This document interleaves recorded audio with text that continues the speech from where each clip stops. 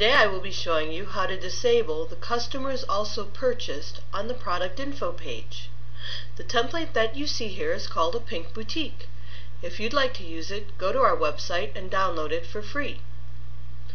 The Customers Also Purchased is here. Step 1 is to log into your ZenCard admin.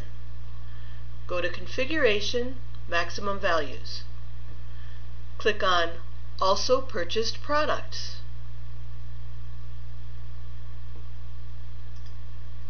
Set the number to 0 and then click on the Update button. Navigate to your storefront and click on the Refresh button to see the change. Thanks for watching. Contact us for all your web design projects, large or small.